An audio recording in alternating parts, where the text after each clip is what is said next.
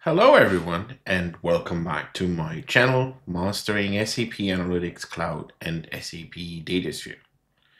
If you're new here, don't forget to subscribe and hit the bell icon so you never miss any of the updates. In today's video, we are diving into a very critical topic.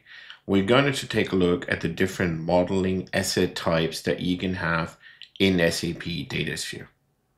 Whether you're just getting started or you're looking to refine your knowledge on SAP Datasphere, this video will show you a clear understanding of the different key asset types that you can use and their different use cases. And at the end, I will show you how these things compare with your existing knowledge on SAP BW. So let's jump right into it. Modeling assets in SAP Datasphere are fundamental building blocks that help you structure your data. Think of them as the backbone of your data models. There are several different asset types in SAP Datasphere. Each is designed for a very specific purpose. Today, we're going to focus on the 5 core elements: the entity relationship model, local and remote tables, graphical views, SQL views, and the analytical model. Basically, we're focusing on the assets that you create in the data builder. In the entity relationship model, you can define the relationships between your tables, your views once, and then any future steps in your modeling will leverage those definitions, and you don't have to repeat that. So you also have the ability to import and export the entity relationship model as an external file, which can be very helpful in projects as it actually contains the complete definition of all the tables, and you can quickly import and export it between systems or spaces. The table in SAP Datasphere is probably the most fundamental asset you have. You have the option to have a local table that you create in SAP Datasphere, or you can have a remote table that is being generated based on the definition in your data source, for example, based on a CDS view in S4.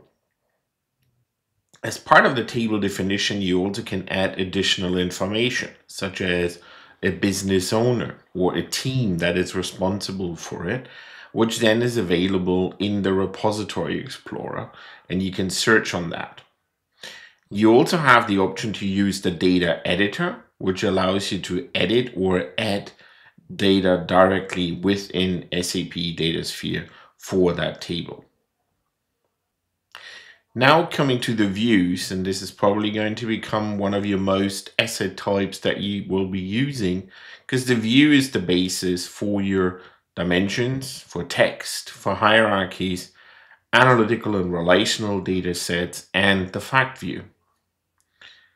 Please remember that the analytical data set has been deprecated. You should not be using it anymore, and you should be using the fact view instead. Within the view, you have the option to set up things like union and aggregation. You can define the joins. You create the projections where you can rename objects, you can rename descriptions, and you can set up also calculated columns and also the geographic enrichment for using maps in SAP Analytics Cloud. The fact model is pretty much like a star schema model. So you can bring in together your transactional data, you bring in your dimensions in form of associations, and it is the basis for the analytical model. The analytical model is the entry point for SAP Analytics Cloud.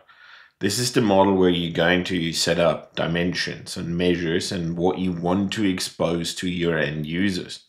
You can create restricted and calculated key figures, variables, exception aggregation, and it's pretty much the model that is able to resolve time dependency, for example, for a hierarchy. So now putting everything together. At the base level, we have the local table and the remote table. Based on those, we can then create dimensions, text views for items like product names and our hierarchies. The next step is the fact model, where we're combining our transactional data with the views from the previous step.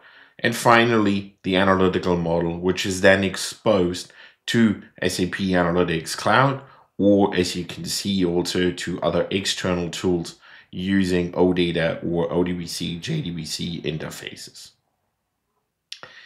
Now, last but not least, as promised, a quick view on how these elements compare with good old BW objects.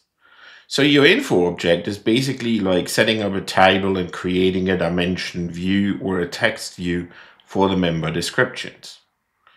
Looking at the info provider or a composite provider level, that's like setting up a fact view with all the associations to the dimensions.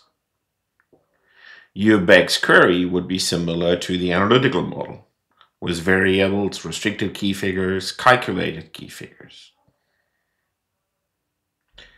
To wrap things up, SAP Datasphere provides you with multiple modeling asset types. Whether you're working with a simple table or you're building complex analytical models. Understanding these different asset types will help you make the most out of your SAP Datasphere model. What assets are you using most in your projects? Perhaps you want to share it, let me know in the comments, and what is your experience with it. If you found this video helpful, don't forget to like, subscribe, and share it. And if you want to stay updated on all things Datasphere and SAP Analytics Cloud, hit that notification bell. See you in the next video.